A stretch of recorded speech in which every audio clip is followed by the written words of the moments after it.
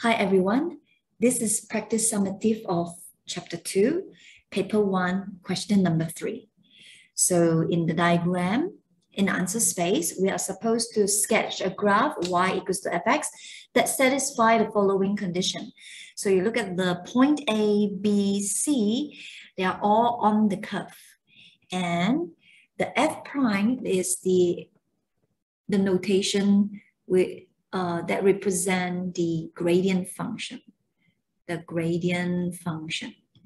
Okay, now once we substitute a specific value in f prime, the x a, which is the coordinates of x for point A, that will be the gradient value at point A.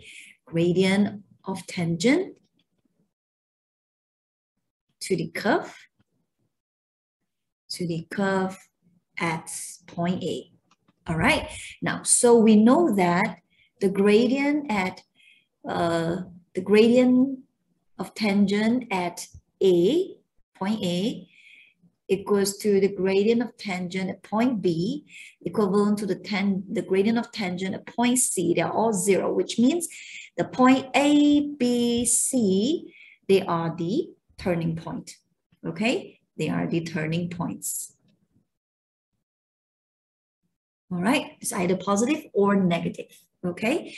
And then we have another information that this f double prime. Now the f double prime indicates the second order of derivative, okay? Second derivative. Normally we use the second derivative to check whether it is maximum or minimum. And we know that the second order of derivative at point C is the smallest, followed by point B, followed by point A. Okay, we still do not know what is that. And lastly, we are given that the second derivative at point B is 0. So with that, from part C, f double prime coordinate x of point C less than the coordinates at B less than the second derivative of point A. Okay, now if this is 0, and anything that is less than 0 will be negative value, and anything that is greater than 0 will be positive value. Okay, so when it is negative value, we know that it is the set phase graph. So we have the maximum point. Okay, C is the maximum point.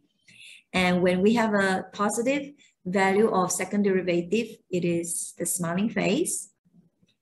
And therefore, point A will be our minimum. Okay, and therefore, when is it that our second derivative is equals to 0? When we have the inflection point. Okay, so we have point of B is point of inflection. Okay, now so we have to sketch this graph. It never tells us where the A, B, C.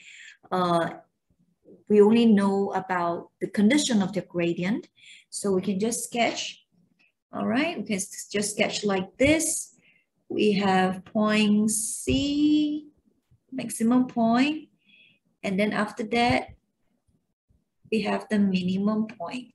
So this will be the A. The inflection point is when we expect the gradient to change the direction, but yet it continues to be in the same direction. So this is point B.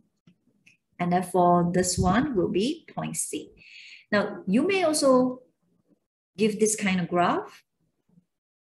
Okay, doesn't really matter where your graph intersect as long as it is in this shape, or we can draw in a laterally inverted shape as well. So let's say we have A here,